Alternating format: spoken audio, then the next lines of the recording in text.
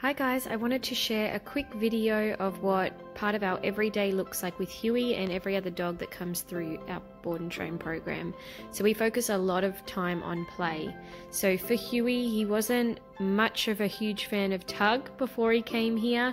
Apparently I think he had a certain toy he'd play with. He'd play a little bit with his ball and with his llama toy, but you can see here just how much he loves tug, and this has been something we've built up, you know, during the 1 week stay of his program so far, and we're using it to really build upon our recall foundation, build upon our relationship together, and it just makes training overall more fun for the dog, more motivating for the dog, and just a more enjoyable experience as well. Play is a must in any training that you do with the dog, and it really helps them come out of their shell.